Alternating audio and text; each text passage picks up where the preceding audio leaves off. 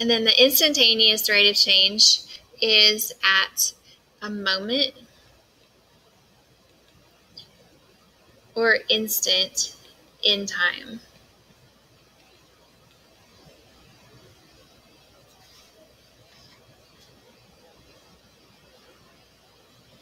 Okay, so real quick down here at the bottom of the box, I'm going to draw a little function. Kind of wobbly.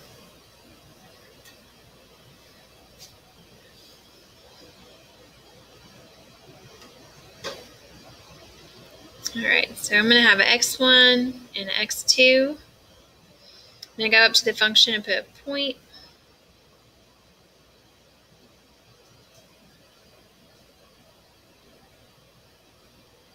And we're going to connect those points.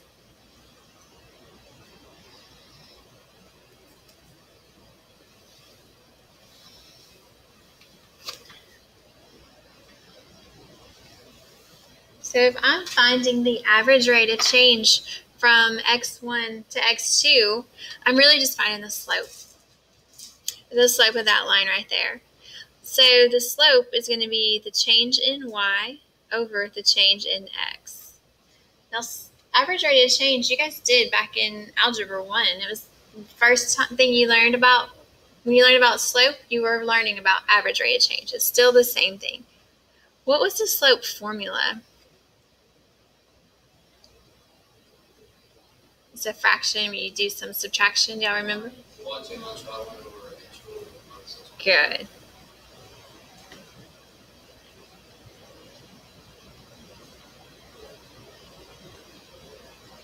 Now, in calculus, most of the time, like on a multiple choice test, they wouldn't use y.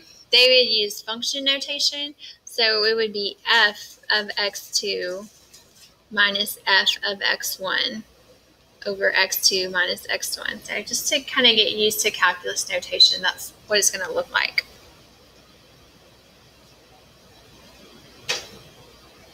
And that line, this line right here, that goes between 2 points on a graph, do you guys know what that's called? I don't know when you learned that, but I think you may have heard the word before.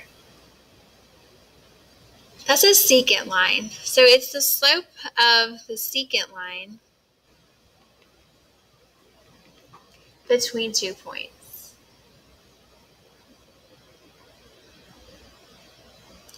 Okay, so let's talk about the difference in instantaneous rate of change.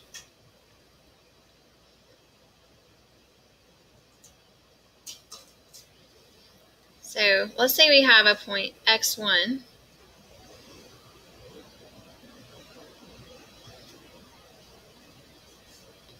Right, and then you have a point over here. I'm not going to call it x2 though. What I'm going to say is the distance between those 2 points is h. What would you call this second point?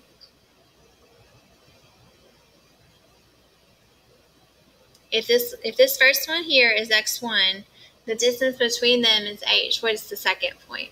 Second x.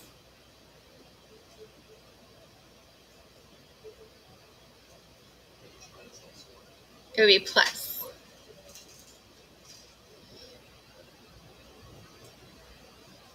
Now what we want for instantaneous rate is for that h to get smaller and smaller and smaller. So those points would get closer and closer and closer together, that eventually it's going to be closer and closer and closer and closer. And eventually it's a line that just scrapes it at one point. Do you know what that kind of line is called? I thought you would have learned it. But it's okay. It's a tangent line. So when you're looking for the instantaneous rate of change, you're looking for the slope with the tangent line.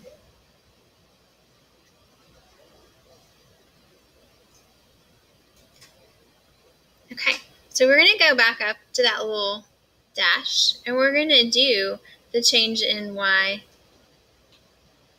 over the change in x. but we're going to use the point x sub 1 and x sub 1 plus h.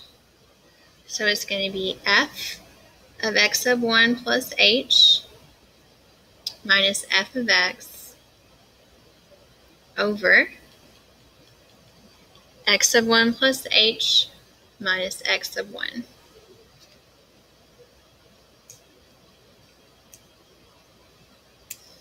And what we want is for that h value to get closer and closer and closer to 0 till it's gone, and then you have a tangent line. Now, if you don't understand that right there, it's okay. We're going to talk about that idea for a while. I just wanted to give you a little sneak peek of it. Okay, let's get through some of these examples. We may skip some just to save on time. All right, so for this first problem, we have a table that gives the temperature in Denver, Colorado, measured in Fahrenheit, where T is the hours after midnight. So we want to find the average rate of change for the temperature between 6 a.m. and 3 p.m. So for 6 a.m., what would the time be? Or what would T be, I should say? How many hours since midnight is that? 6. All right. What about 3 p.m.? 50. Thank you. All right, so I'm going to write it using calculus symbols. So I'm going to find d of 15 minus d of 6 in the numerator, and the denominator is just going to be 15 minus 6.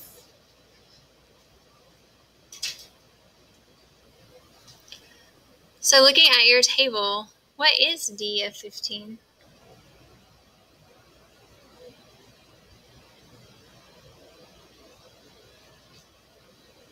$71.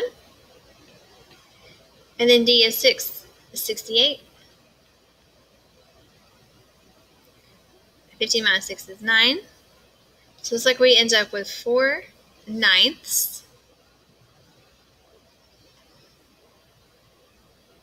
Now, one kind of big idea in calculus is paying attention to your units. So this is an average rate of change. Think about what we subtracted on the top and what we subtracted on the bottom. What do you think these units will be? Like, what is 4/9? 4/9 what?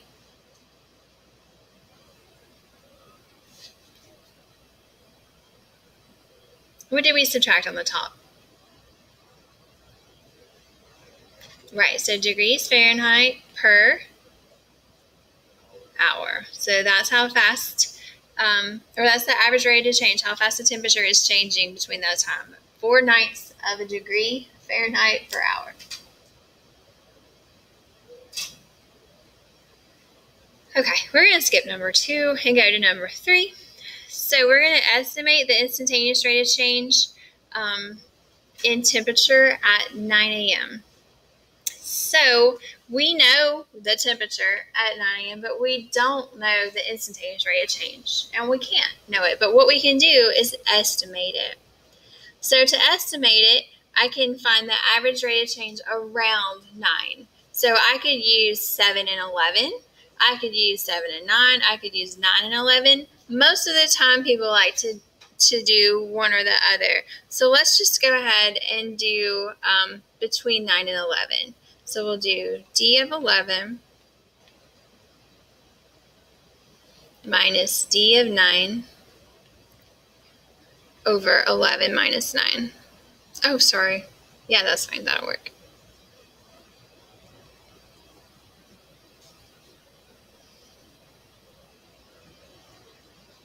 All right, so d of 11 is 82. D of 9 is 77 over 2. So that's 5 degrees Fahrenheit per 5/2 of a degree Fahrenheit per hour. That is not the only estimate. Like in last class, I did between 7 and 11. We could have also done between 9 and 7. Those are all estimates. The closer you get to 9, the better the estimate is, though. Okay, I'm going to just talk about number 4 tomorrow. And we're going to go on to the graphs.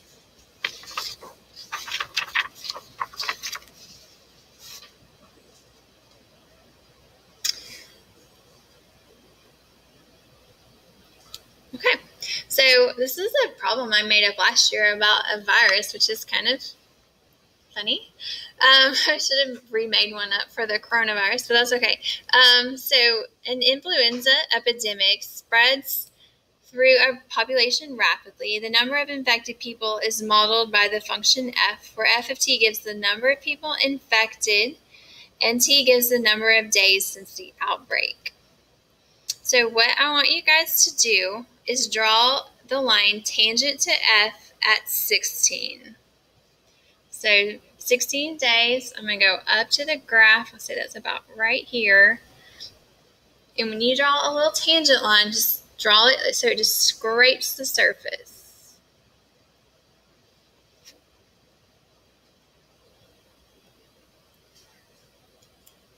Now I want you guys to make a note that the slope of the graph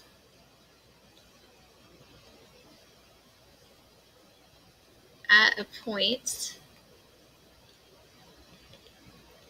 gives the instantaneous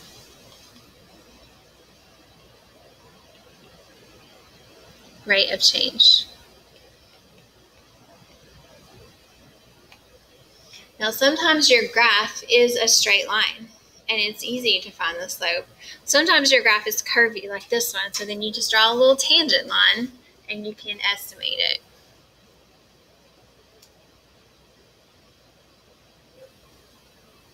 Okay, let's look at letter B.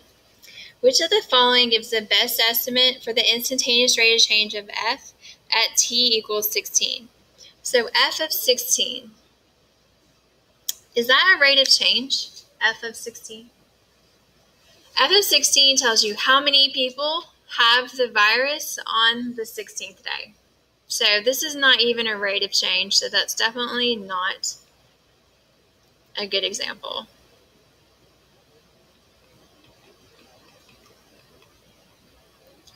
So the other three are the slope of the line between 0, 0 and 16, 16. The slope of the line between 14f of 14 and 18f of 18. And then the same thing. So those are all slopes. Those are all average rate of change. Those are all rates of change.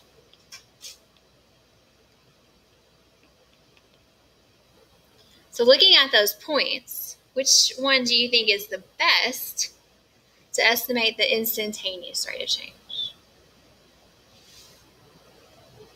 A or B, C, or D? D. Why? You're right. Numbers are close to 16. Very, very good. You're getting closer and closer and closer to 16, and they're really close to each other. So that's the best estimate. All of those are actual estimates because 16 is in there, but that's the best one. All right, and then sometimes you'll see the wording difference quotient, and it kind of confuses people, but difference quotient is just what we were doing earlier. This is a difference quotient. This is a difference quotient. So it's asking us to write a difference quotient. So if we wanted to use the points that we were going to use on part D, you would do f of 16.1 minus f of 15.9 over 16.1 minus 15.9.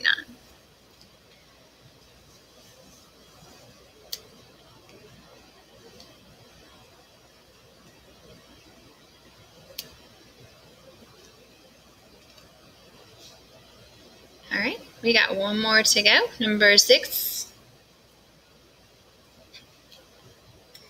So number 6, you see a lot of particles in motion, particle moving along the x-axis a lot in calculus. We'll come back to this many, many times. So you're not going to fully understand all of this today, but we'll get there. So a particle is moving on the x-axis. The position of the particle at time t is given by x of t, whose graph is shown below. Use the graph to find or approximate the following. So the first one wants us to find x of 2. What is it? Like, how do you do that? What does that mean?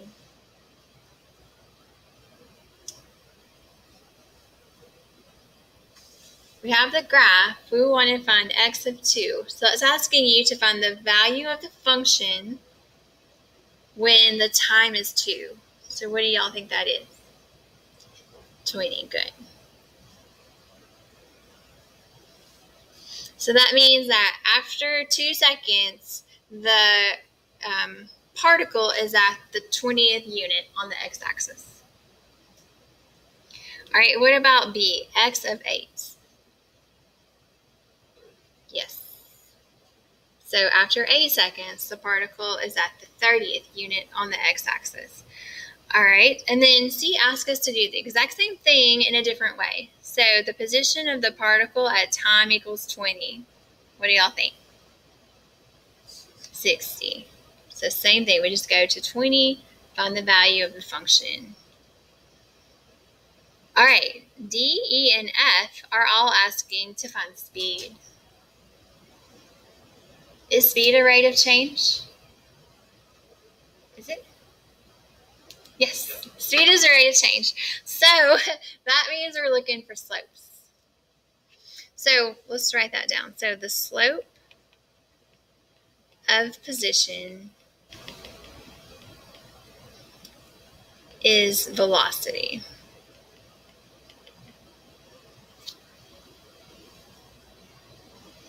Is this problem asking you for velocity?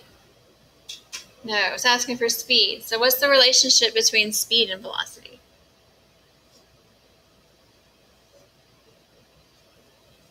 Velocity is the direction. Right. So if we know the velocity and we want to find the speed, speed doesn't have direction. So we just do the absolute value.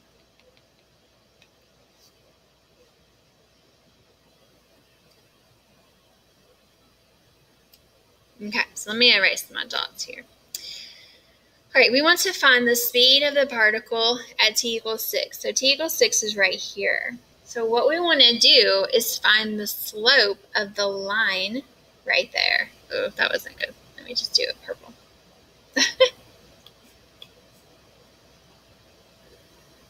So what is the slope of that line? It's the rise over the run. Now, pay attention to the units. So to get from here to here, you go up how many? 10, and then over, I think it's 6. Yeah.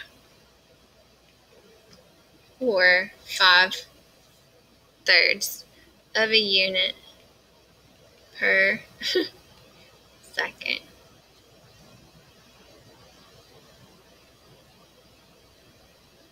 All right, and then 9 is right here.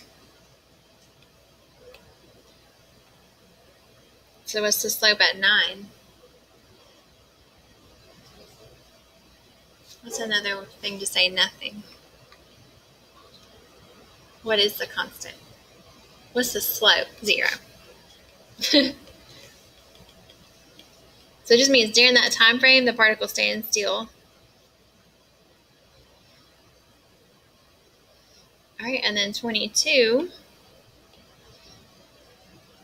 is right here. So we want to know the slope of the line right there.